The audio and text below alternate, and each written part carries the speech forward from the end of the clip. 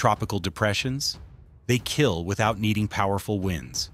Their primary weapon isn't wind, but massive water.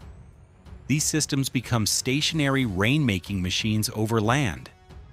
They can dump extraordinary rainfall amounts quickly. Some drop 12 inches in just hours. Imagine your entire monthly rainfall in one afternoon. Here's the scary part about depressions.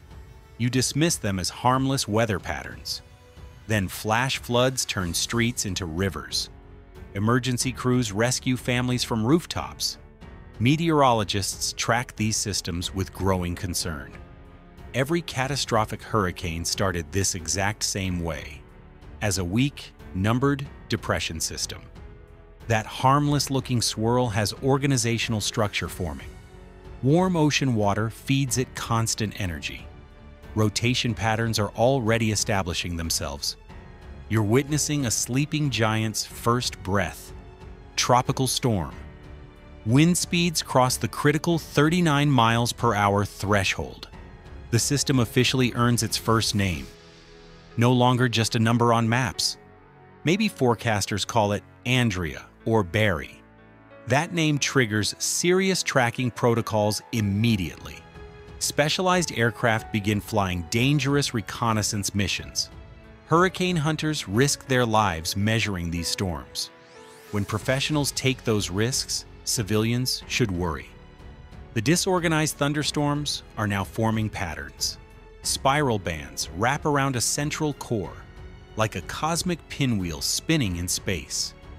Each new thunderstorm band adds structural strength. The system builds its own protective armor, layer by dangerous layer of organization. Before we explore nature's most destructive forces, subscribe now. Hit that notification bell for weather content.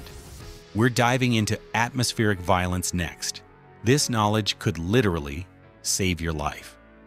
Don't miss what these storms become. Tropical Storm Allison proved names can be deceiving.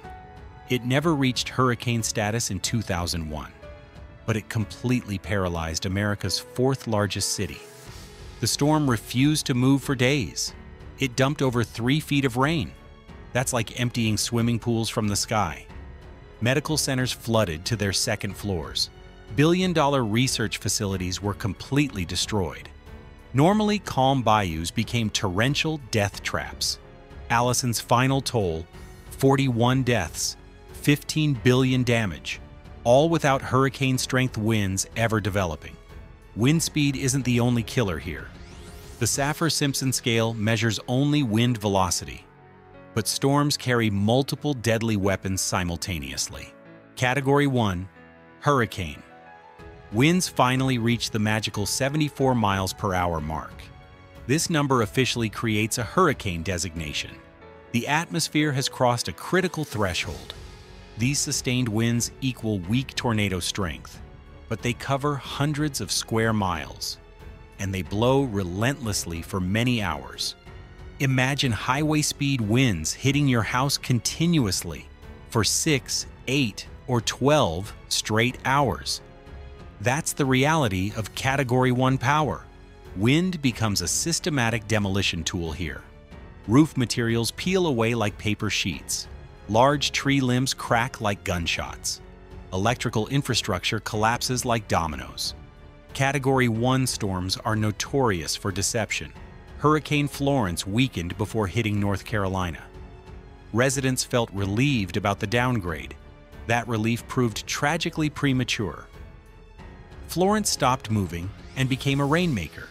Historic flooding broke 1,000-year rainfall records. Entire communities vanished beneath rising waters. The weak hurricane killed 41 people. Property damage exceeded $15 billion again. Category 1 doesn't mean category safe. Satellite images now show the hurricane's eye, a circular void surrounded by spiraling clouds. This eye represents the storm's organizational power. The hurricane has evolved beyond simple weather. It's become an atmospheric destruction machine. Category 2, Hurricane. Wind speeds jump to 96 to 110 miles per hour range. We've entered the freight train sound zone. Buildings begin failing in unexpected ways. The eye becomes perfectly circular and defined, like a giant's pupil staring down. Inside that eye, conditions are eerily calm, but the surrounding eye wall contains pure violence. These winds snap mature trees like twigs. They turn loose objects into flying missiles. We're talking about straw-piercing telephone poles. Physics becomes a weapon at these speeds. Category 2 creates sounds that haunt survivors, like standing beside a screaming jet engine. But the engine never stops running. The noise penetrates your skeleton for hours. Hurricane Ike demonstrated Category 2's hidden dangers. The storm's wind field was unusually massive. It generated Category 4 level storm surge. Waves reached 17 feet above normal levels. Believer Peninsula communities simply disappeared from maps. Not damaged, not flooded, but erased. Former neighborhoods became empty sand beaches. Category 3 Hurricane. Winds accelerate to 111 to 129 miles per hour speeds. Welcome to Major Hurricane classification officially. This isn't just meteorological terminology anymore. These storms stop being weather events. They become historical disasters reshaping entire regions. Communities measure time as before and after. The eye wall becomes a perfect destruction ring. Mesovortices form within the main circulation. These are tornadoes inside the hurricane. Wind speeds spike beyond official measurements. Hurricane Katrina struck as a Category 3. Hours earlier, it was Category 5 strength. Even weakened, Katrina overwhelmed New Orleans levees. 4/5 of the city went underwater. Mississippi's coast experienced 28-foot storm surge. That's taller than most residential buildings. Storm surge becomes the primary killer. Category 3 storms permanently reshape natural landscapes. Century-old forests become fields of broken stumps. Storm surge reaches 9 to 12 feet heights. Dry land becomes temporary ocean floor. Geography itself changes during these events. Category 4 Hurricane. Winds reach 130 to 156 miles per hour sustained speeds. Physics laws become weapons of destruction. Common objects transform into deadly projectiles.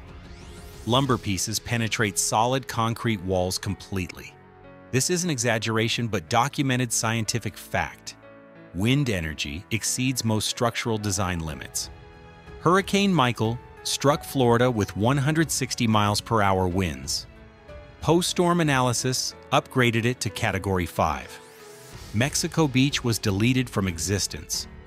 City blocks became rubble and concrete slabs. The winds sand-blasted buildings to bare concrete. Tree bark was stripped completely away. Inland pine forests snapped like matchsticks.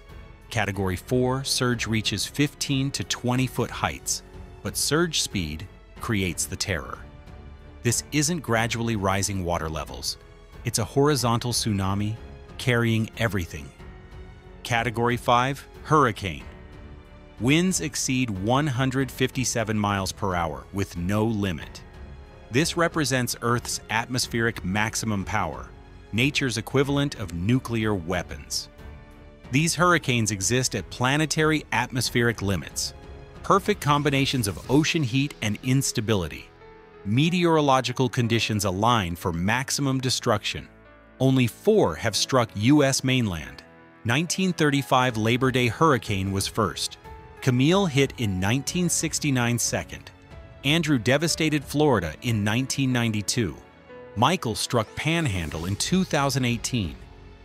Each name carries earthquake-level historical significance. The 1935 storm hit with 185 miles per hour winds. Barometric pressure dropped to 892 millibars. That's the lowest U.S. measurement ever. The hurricane sandblasted the Florida Keys. Road pavement was stripped completely away. Hurricane Andrew's 165 mile per hour winds destroyed 25,000 homes. 160,000 residents became instantly homeless overnight. Entire subdivisions became unrecognizable debris fields. Category 5 forces exceed human understanding completely. 150 miles per hour winds create 250 pounds pressure per square foot of surface area. Windows explode inward from pressure alone. Category 6, the future of hurricane classification. No official Category 6 exists currently. The Saffir-Simpson scale ends at 5. Destruction is theoretically complete at that level, but climate scientists debate scale expansion seriously. Rising ocean temperatures fuel stronger storms. Atmospheric conditions are becoming more extreme. Some storms already exceed theoretical limits. Hurricane Patricia reached 215 miles per hour in 2015. Hurricane Allen achieved 190 miles per hour in 1980. These speeds surpass current scale maximums. The debate has real-world implications now. Future storms may exceed Category 5 regularly. New classifications might become necessary soon to communicate unprecedented danger levels accurately. Imagine evacuating for another Category 5 storm. People have heard that term before. They don't know this one's different. 50 miles per hour, stronger than previous records. Scientists propose 180 miles per hour Category 6 thresholds. Others want better surge predictions instead. Rather than focusing solely on winds, climate change pushes hurricanes beyond known limits. Warmer oceans provide more storm fuel. Rapid intensification becomes more common now. We may witness unprecedented super hurricanes soon. Current classification systems may prove inadequate. From depression to Category 5 represents transformation. Loose clouds become geography-altering forces of nature. Each level brings exponentially greater destruction. Hurricane unpredictability makes them truly terrifying. Category 1 storms can flood cities. Category 5 storms can weaken unexpectedly. Future storms may break all records. When you see tropical depressions forming, remember this. You're watching potential regional transformation beginning, not just simple weather pattern development. Subscribe for more extreme weather content. Knowledge saves lives when hurricanes strike.